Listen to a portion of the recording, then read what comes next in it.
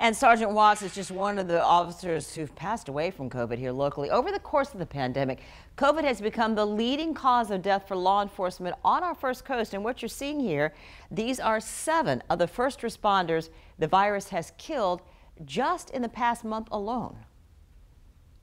Now, while serving the public, first responders put themselves at high risk, we know, and it's something that they accept as part of the job, maybe even subconsciously. They are that dedicated. But every time someone dies, officials say it's kind of like a wake-up call. On your side's Tristan Hardy has the story. And people are now figuring out, wow, this is a whole nother level of a danger that wasn't there before. Yet first responders put themselves at risk every day. Randy Wise with the Firefighters Union knows what it means to be on the front lines. And no matter what's in front of you, you're going to figure out a way to help them. So COVID has created that. Right, man, now we have some challenges. Heartbreaking challenges. Recently, one of JFRD's own, Lieutenant Mario Moya, died from COVID-19. Moya served the First Coast for nearly 20 years. I wish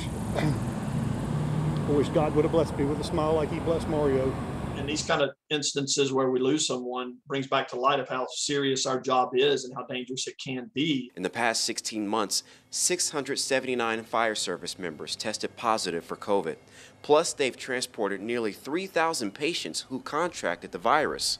To give you some perspective, Wise says there's about 1,600 people serving with JFRD. Probably those on the EMS side are exposed or had the chance of exposure more than probably anybody else.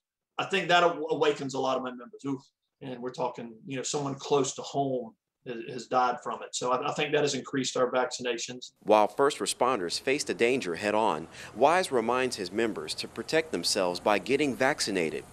First Coast News reached out to the Fraternal Order of Police about the number of people who died in the front lines to COVID.